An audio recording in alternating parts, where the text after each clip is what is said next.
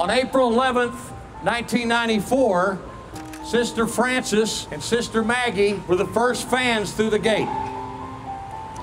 The game started at 3:05, but it was delayed for 50 minutes because of rain.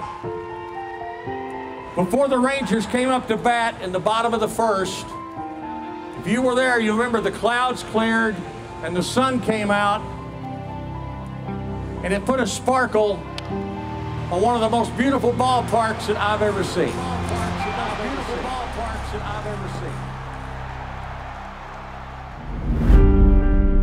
It's always a full house on opening day. You know, hopes and expectations are always there. This is my, I think, 48th opening day I've been to, if they've had that many.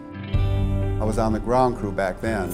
A good guy named Joe Sullivan was our ticket manager, and talked to him over the winter, and I said, hey, Joe, you need any help in the ticket office? And that's how I ended up here, and been here ever since.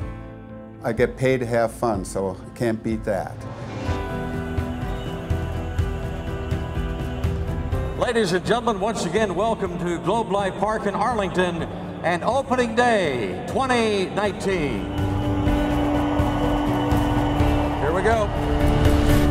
It is baseball time in Texas.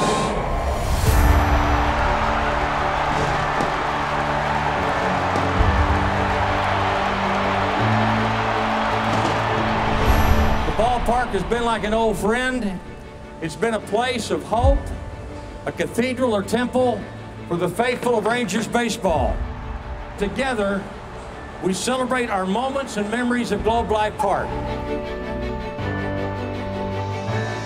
One of the best memories I have with family was I brought my son here. What was crazy was when the planes flew over for the pregame flyover. Where are they? There they are. Yeah, baby!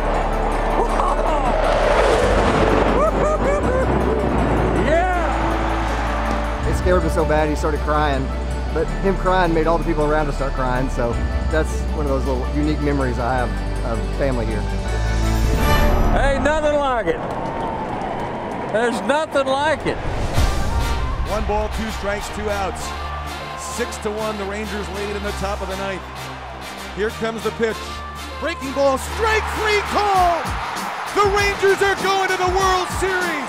To win the pennant the first time on October 22nd, 2010, and Alex Rodriguez struck out against Neftali Feliz.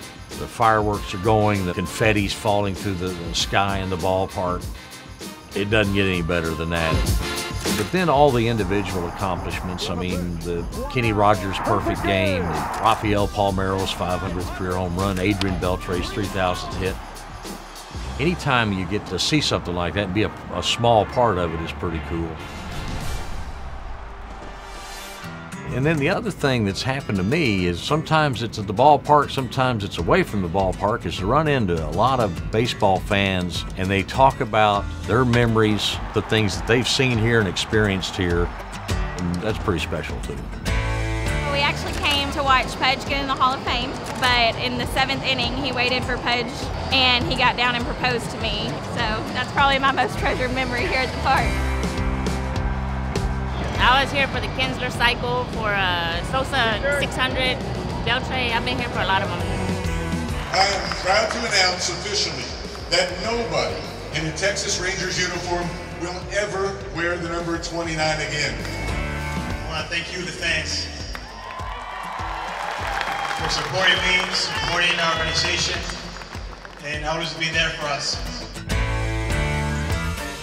George, I found him one day here. He adopted me. He and I have been buds for the last 10 years, been hanging out here. Joey Gallo's kids, Elvis, all the great players over time. A lot of history since '94. There's so much history we've had in this ballpark and so many great times. We're gonna miss that, so.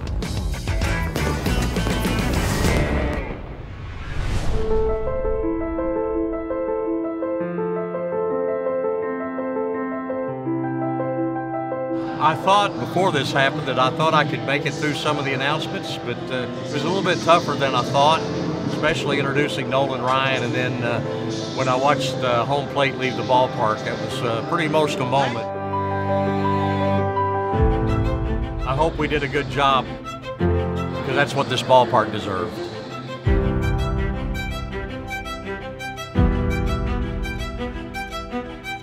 I mean, I'm gonna miss this park. Had a ton of memories, but yeah. We love this park, but we can't wait to see the new one and get some shade. We're looking forward to the shade. It's exciting.